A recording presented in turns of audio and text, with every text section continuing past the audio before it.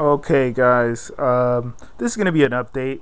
As you can see in front of you, this is a tablet that I've gotten in. This is like an update from back from August of last year to now, and we're in April as I'm filming this right now. Some of these films I don't, these pickups I don't remember if I showed already, but we'll see. I'm pretty sure I haven't. I mentioned this, but I haven't showed it. It's the HP 7-inch tablet. I believe it's the touchpad. Awesome little device, but do have a problem with it, and that the when you go to the Play Store, you can't always download everything you want. That's one thing, and it's kind of boggles the mind because I've seen lesser phones that have lesser capability, but they're still able to play certain games.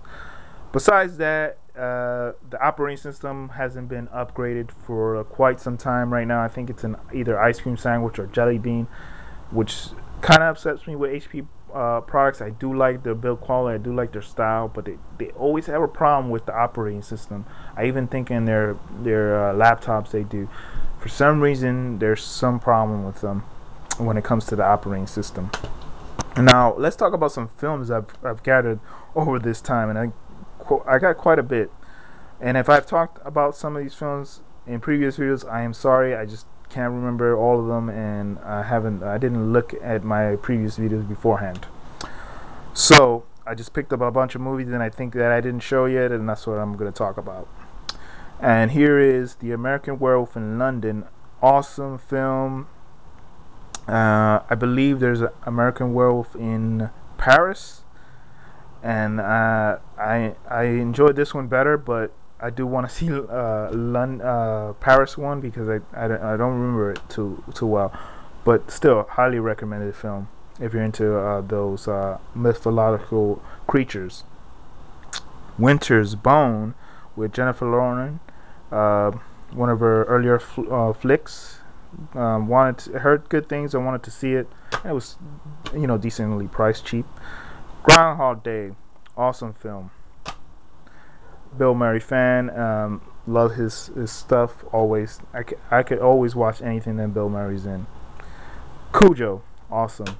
Suspenseful film. Kind of felt sorry for some of the characters, like the dog. If you've seen the film, you know why. Okay, now I got some Criterion that I've gotten back in the when there was a Noble sale in September last year. The Moment of Truth, and the spy number on The Moment of Truth is an Italian film that's in color. Spy number is 595, and yeah, it's an Italian film from 1965, 107 minutes. Aspect ratio is 2.35.1. Awesome film, actually, by the way. Great cinematography, great gritty, just awesome all around if you're into Italian films. Three Outlaw Samurai. If you're into samurai flicks, definitely check this one out. Looks amazing on Blu-ray. It's in black and white. I mean, I didn't think a black and white film could look this good, and it definitely shows in this Blu-ray. Criterion did an awesome job with this one. And the spy number on this one is 596. That is a weird coincidence because this one's 595, but I didn't mean to do that. The Letter Never Sent. I bought this also at the same time because they had you buy two get one free. So I got one of these for free. And this is the Russian film Letter Never Sent. Heard good things. I haven't watched the whole thing yet because you got to be in the mood to watch this film. And it's spy number 601. Awesome flick. Did like the cinematography, but I need to watch that film all the way through. And it's not even that long. I don't know why I couldn't watch it. I guess I was doing something. Actually, the good thing too is when you watch films, you want to watch them with someone you enjoy that enjoys films too. My mom watched this film and she enjoyed it. And she's not that huge of a film fanatic, but she does like her films, especially if they're in Italian or Spanish. The Samurai Outlaw, I actually watched this with my brother. He's a samurai fan as well. He enjoyed this film. He loved it.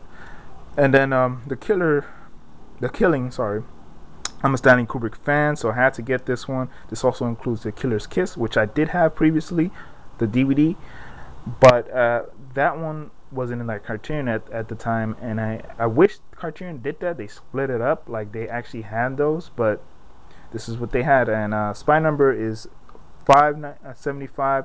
I might have talked about the killing, and I'm sorry if I have, and I'm mentioning it again. I don't know why. So some more films that I want to talk about. Liam Neeson, Unknown, one of my favorite actors, Liam Neeson, so I had to get this film. The Children of the Corn, horror flick.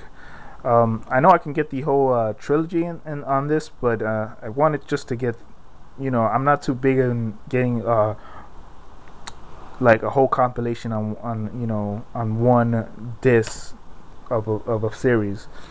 And then the next film is the David Cronenberg, The Fly. This is my actual second David Cronenberg film that I own, so I'm highly recommended remake. I'm a huge fan of David Cronenberg, and I just don't know why I don't own more of his films. So yeah, Clockwork Orange, another Stanley Kubrick, and the same thing with Stanley Kubrick. I'm a huge fan of Stanley Kubrick.